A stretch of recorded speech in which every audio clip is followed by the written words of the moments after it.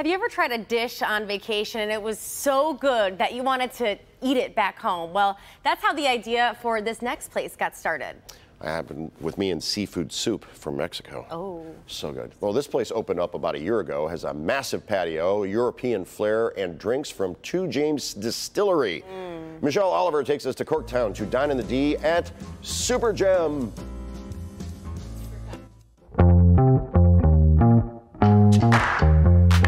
With an eclectic menu ranging from a Mediterranean-inspired fish dish to these Georgian dumplings, plus a sophisticated cocktail program to match, Supergeil has all the ingredients for a fun night out. So Supergeil is a term in Germany that they use, something that means super cool, super trendy.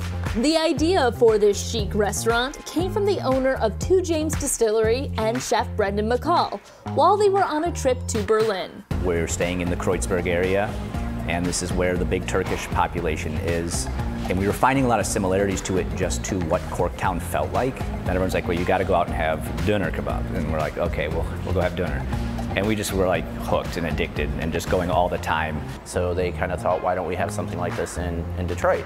They already owned this building, so they set about transforming it into Supergeil. So we wanted it to be very open air, a lot of natural colors, not a dimly lit cocktail bar. We wanted to be more brightly lit. Lots of browns, lots of colors from all the different aspects of Berlin. And this doner sandwich gave them the starting point for their menu.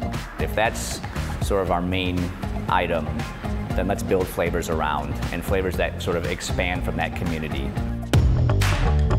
Well, this is a beautiful spread, so let's get into the menu, and we're going to start with one of their appetizers.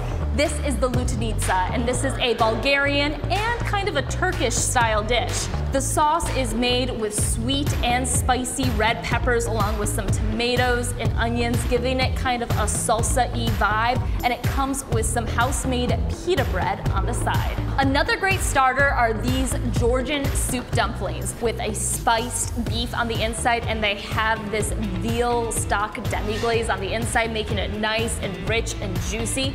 It's served over sour cream with a little bit of dill and pickles over top. Another popular appetizer is their Verschicken chicken. Now, Verschicken is actually Yiddish for drunken, and that's the perfect name for this because the chickens are marinated in white wine and 2 James whiskey. They're topped with piri-piri sauce, pickled onions, and green beans. If you're looking for something light and refreshing, check out this beet and carrot salad. Now, this is very popular over in Bulgaria. It has shredded beets and carrots and Honeycrisp apples in it. Another great salad is this iceberg salad. It's kind of their own take on the wedge. So you have iceberg lettuce, a creamy Bulgarian feta dressing. You also have radishes, red onions, tomatoes, and it's topped with candied walnuts. Now for the dish that started it all, their doner. So this is a Turkish-style sandwich. The meat in there is beef and lamb, and it's marinated in an herbed yogurt. There's tons of veggies, a garlic mayo, and their house-made hot sauce. Now they have a selection of dishes that are meant to be shared, and this is their branzini, a very rich, buttery fish. They're pairing this one with an herbaceous, sour orange walnut stuffing to really brighten it up. And all of their shared plates come with a variety of sides and salads from the menu, kind of to just give you a taste of everything. And finally, for dessert, they have a classic, the bumpy cake.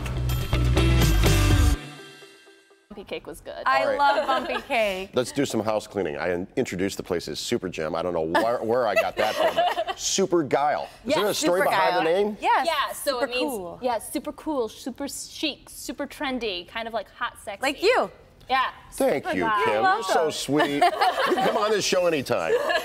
All right. What is this right here I'm about to dig Okay, into? so that is the steak and frites. So obviously potatoes, not potatoes, the frites are the French fries, and then of course some delicious steak. We also have one of their tins. Now I'm gonna read this off here. So if you like fancy imported tins of like sardines or something like this, this place has a lot of different versions. This one is mussels in escabeche sauce. Oh, look at, say that again. I think that's how you say it. Escabeche. I don't know. I'm hoping I'm not butchering that. Big chuckle out of Miranda over there. Nice. And then we also brought in their doner. Now, they actually make sure to have quite a few vegan options on their menu, just because the chef used to be vegan for a little while. So this is a vegan version of their doner sandwich with eggplant on it instead of the lamb and beef. Now, I will say the lamb and beef was delicious. So good. This is one of my favorite restaurants, and I love every time I'm on the show. I feel like you feature a Corktown restaurant. Yeah, it's like I'm like, Kim's here. Let me show her one in her neighborhood. Exactly. Okay, so let's talk about the patio, because I know they opened last year and they were kind of getting the patio ready. Is it ready now? So yes, it is ready. They're going to have it open, and they have a lot of big plans for this. So there's this shipping container bar that they're going to have where they're going to have fresh raw oysters from there. They're also doing a big sherry program.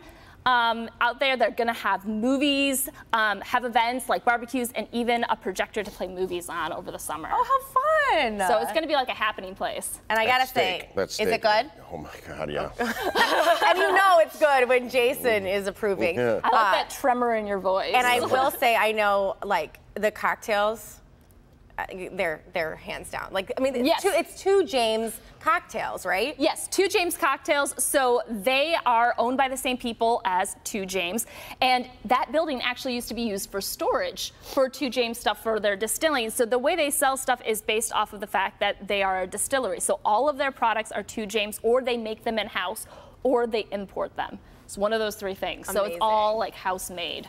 Well, I gotta try some of this steak. So remind everyone where they're located again. So it's located in Corktown at 2442 Michigan Avenue, right across the street from Two James Distillery, just a little bit past the train station. All right, let's see what Kim said. Yeah. Here. So elegant. Did you ladylike. Did you go to finishing school? Definitely not.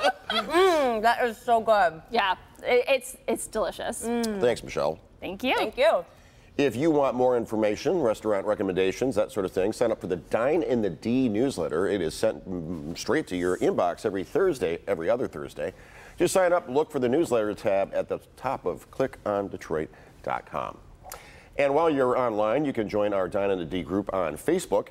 That way you'll always be in the know for where the best food is in Detroit. You should also follow Michelle Oliver on social media. Yes, please send me recommendations. I do go to them.